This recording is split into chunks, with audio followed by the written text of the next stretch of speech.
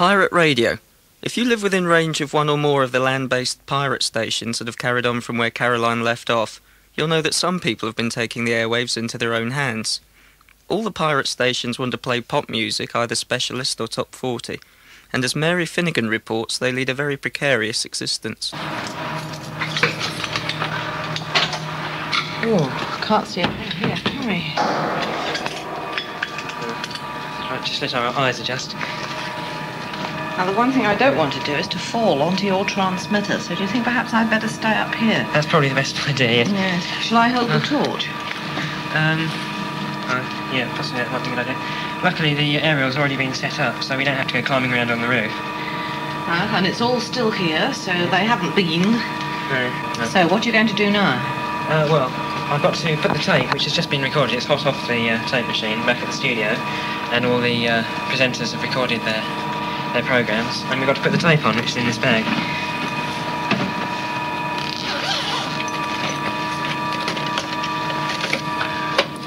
There we are, the fruit of 3 hours' work this morning. Alright. So they only start recording the tape that's going to go out today? That's correct. Well, in the early morning? It's often done live with radio link systems, but due to 3 Home Office raids recently, we've been reduced to using uncomplicated equipment like old tape machines. Sunday afternoon on the 20th floor of a tower block in London, Radio Zodiac is just about to go on air. All over Britain the story is the same. Almost without exception, Sunday is their day, for Jackie, Invicta, JFM, Merseyland, etc., because none of them have the resources to broadcast more than once a week. None of them are in it for the money, and not many of them are too professional either.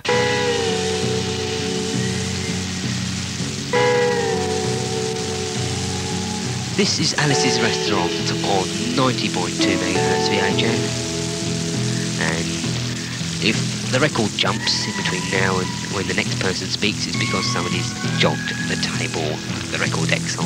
Okay, right, I'm going now. Bye-bye, everybody. Well, I'm here in the studio, so I don't even know where you live. Interject.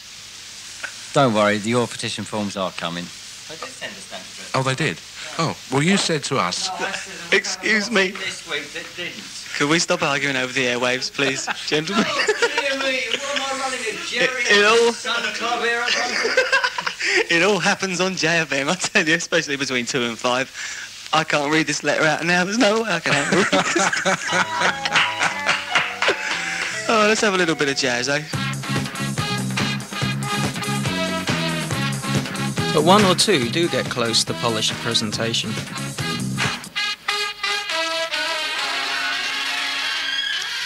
That was Pig Bag, and the record you voted number 1 in 1981 on our Top 100, which we put out on New Year's Day, and Puppet's got a brand new Pig Bag, and before that, their new release on Y Records called Getting Up. This is Zodiac on 94.4 FM, and you know our phone number if you'd like to give us a ring with anything that you'd like to put out over the air. So if you're doing something interesting, then do give us a ring, and also for requests and dedications. After the next record, we've got Stephen Jeffries with our theatre spot, and later on also John the Pet Poet with the poetry spot, so stay tuned for that. Meanwhile, here's a new single from A Flock of Seagulls. Radio Zodiac with Roger Vosin.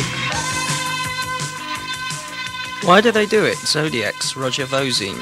We're all a bunch of nutters, really. I mean, we have to be, because some of the things we find ourselves doing to put a station on the air. I mean, those stations that don't broadcast from flats or houses and places, they go out in the field, and, I mean, you'd go through sort of pouring rain, climbing trees to put aerials up and doing all sorts of lunatic things, you know, just to get a station on the air. I mean, you do have to be very committed and a bit crazy to do it. And having done it, how do they avoid the detector vans? The main thing to do is, if you get raided by the authorities, is to, you can lose your equipment but don't get caught, because equipment is invariably cheaper than getting a fine.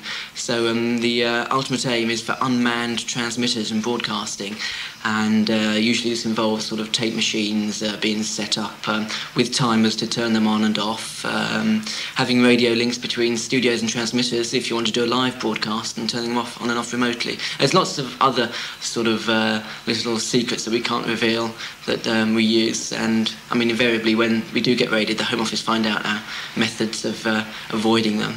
And we often leave little messages by the transmitters for them as well, you know, so there's a bit of rapport between us. Radio Jackie is successful enough to sell advertising space. And Jackie's Mike Knight would like to go legal. We asked him why. We call ourselves an independent radio station.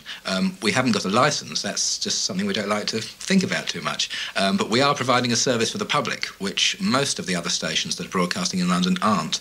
They're in it for a laugh, to impress their friends, just to have a good time. And they don't really care about the listeners. They're not always regular. Their transmitters are of poor quality. They cause interference. A lot of these stations broadcast from blocks of flats in London, from the roofs of blocks of flats where they break in, they steal electricity, and a lot of them, we'd be very pleased if they were closed down.